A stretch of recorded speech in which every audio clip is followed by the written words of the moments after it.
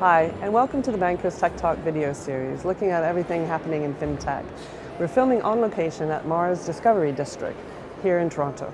I'm Joy McKnight, Deputy Editor of The Banker, and I'm here with Jake Tyler, CEO of Finn.ai. Jake, thanks so much for joining us today. Great to meet you, Joy. Can you tell us a little bit about Finn.ai and what it does?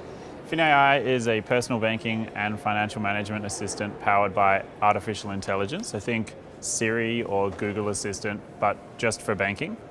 We're a white label only platform.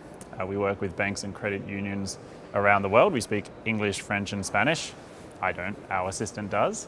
And we're a team of data scientists, engineers, and banking industry experts working specifically with banks. Okay, it seems to be a lot of competition in this space. Who would you say are your main competitors and what differentiates you?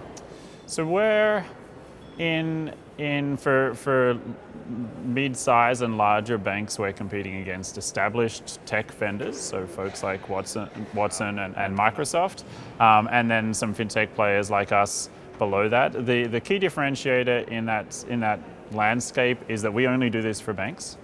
A lot of what we do works out of the box. We've built our entire stack, entire machine learning and natural language understanding and banking personalization stack specifically for banks and credit unions. Our team is entirely dedicated to this use case. That gives us a lot more flexibility in terms of tooling. We have a data model that is very specific for this, that already includes hundreds of thousands of utterances. The net benefit is we are very, very specialized. What we do works in production. That means we can get it to market faster for banks. We can get it to market doing things that work, and we can help extend those things over time.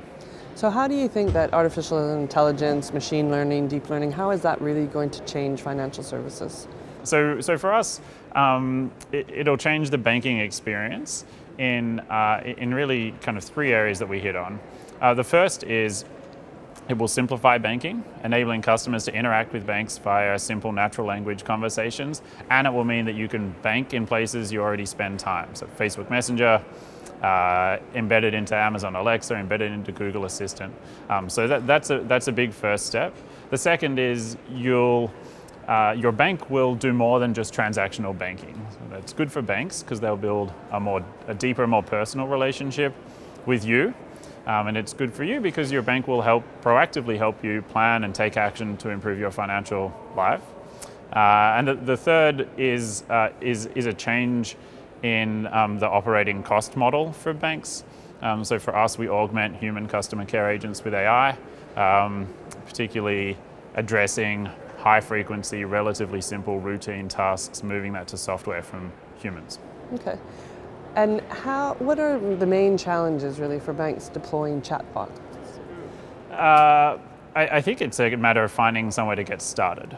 For us, we've started on the core transactional banking, so the things that you do most often. We're deploying that with one of our customers, ATB Financial, into Facebook Messenger for the first time, and that'll happen on Monday is a public launch open to their 700,000 plus customers.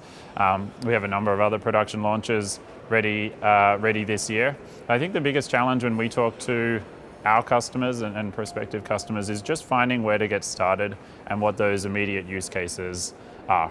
So would you consider yourself to be a disruptor or an enabler for the banks? We're definitely in the enabler space. We only work with banks. We're white label only.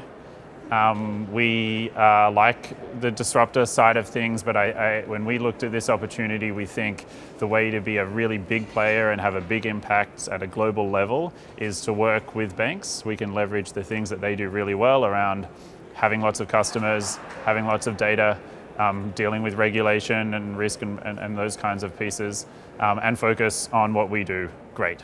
And that's the synergy that we look to do, and have had a lot of success. I think also, banks have this really big installed customer base. So as we think about a world where data, volume and quality of data is important, banks have a very strong position to start with. So that's why we've decided to work with them instead of battling to take market share from them.